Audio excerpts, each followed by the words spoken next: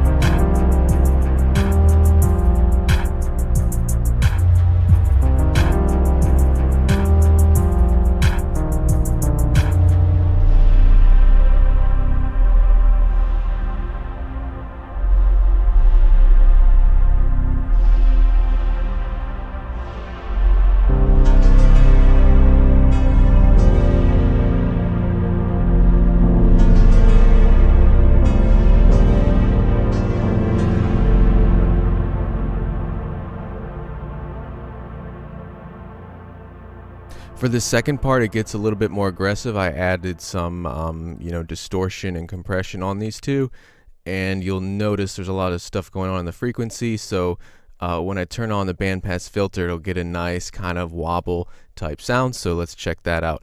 Just showing you can do a little bit more than just, you know, kind of old school sounds with it.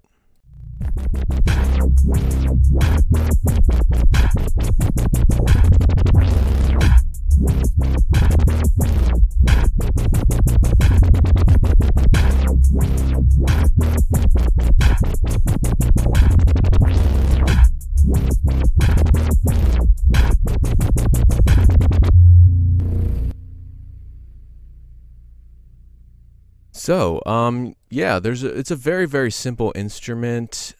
So we look at the interface here, and there's just, you know, a few controls: attack, release. There are two different effects that you can apply to each preset, and they're pre-selected based on what that preset would best respond to as far as effects. So you just have effects 1 and effects 2. You can turn them on and off, or both at the same time. And then the same with the scoring EQ down here. It shows you the shape right there, and it just, you know, slightly alters the sound. And each one also has a different effect or parameter mapped to this big knob here. Obviously this one says space, so you'll get something like this.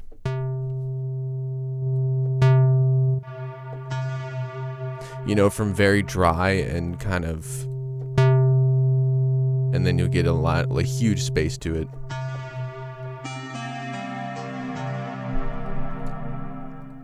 Some of them have space mapped to that, others have, you know, different parameters. It all depends on which preset you have, because there's a few different categories here. If you look, there's a lot of multis too as well. I use a couple of those, so they're gonna have, you know, multi-stacks. And then of course we have, you know, different categories. It says glitch library, granular library, scape library, and then untouched analog, which is just, you know, straight up analog waveforms. So look at that nice thick character of an analog synth, which is pretty cool.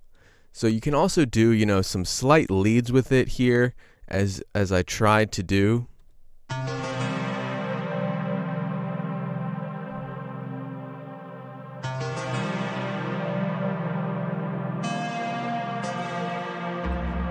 Obviously it's not made for that, of course, but if you really want to hear, you know, how good the bass is, again, you're going to need headphones or a sub to hear it, but this is really nice, some low end here.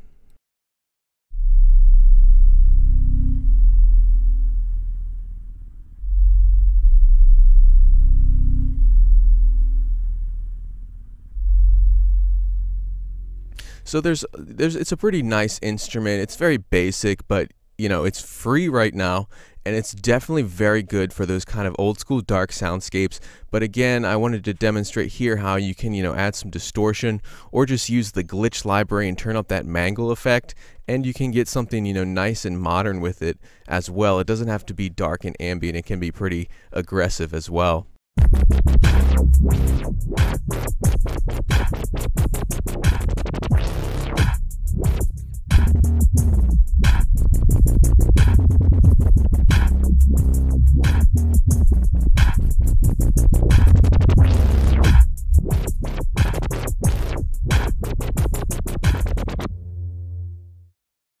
So there you have it. It's a totally free instrument right now. Great for that dark soundscapes, the synth wave, and again, some more modern aggressive stuff if you want to get creative with your effects chain and have a little fun with it.